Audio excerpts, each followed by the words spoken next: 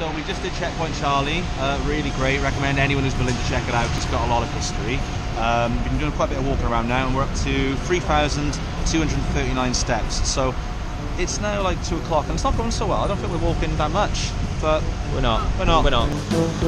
We've been trying to find a pub in Berlin for the last 2.5 days, but it's a lot of cars, and you should watch where you're going. Whoa, there's a lot of coffee shops and restaurants, but not many bars, but we think we found one, so getting the walks are there now.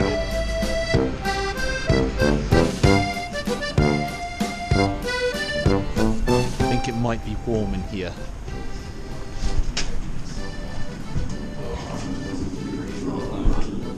Restaurant.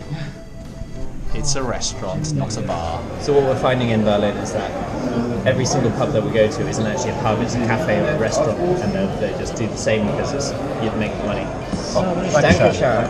Ultimately decided that we just have to sit in restaurants, otherwise we're just going to be on the streets all day. Yeah. People don't drink that much here. No, it's good. Danke.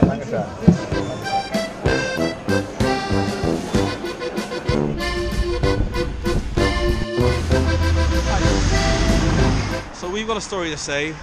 We all went to a memorial, and then this kindly old deaf lady has jumped in front of Tom, who by the way is walking ahead, not part of this group at the moment, which for reasons you'll understand.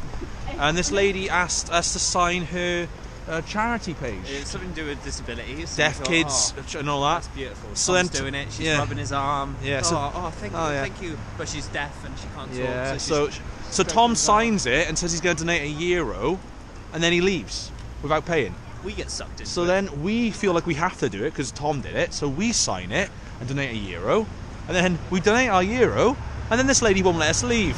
We're trying to walk away, and she's like that, because she's like, oh, your friend didn't donate, you know.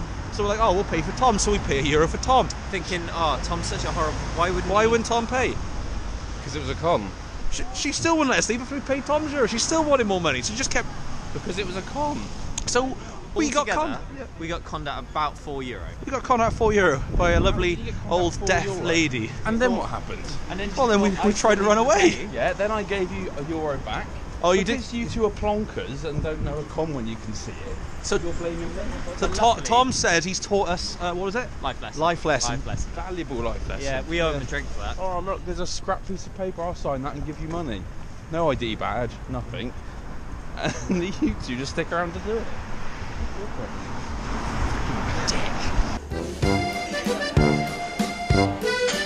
So, it's the next day. How did I do? So in the end yesterday, I ended up walking about 14,097 steps. So, we were under the target, but it equated to about 182 calories burned on my fitness pal app, which is really helpful, because that means, you know, that I could eat a little bit more food on my holiday. So, I hope that, you know, this vlog was just about showing what we got to in Berlin, and also showing about how if you walk places instead of taking the tube or the bus, you can get a little bit more for it. And yeah, so I hope you enjoyed. If you didn't, just tell me and I will probably cry myself to sleep. So we ended up having a fantastic time in Berlin. We learned all about history, saw a lot of sights, learned a lot about cars, and learned about getting conned. It was a great time with my friends. And then we all got flu on the airport ride back, and I'm still ill now. Fantastic.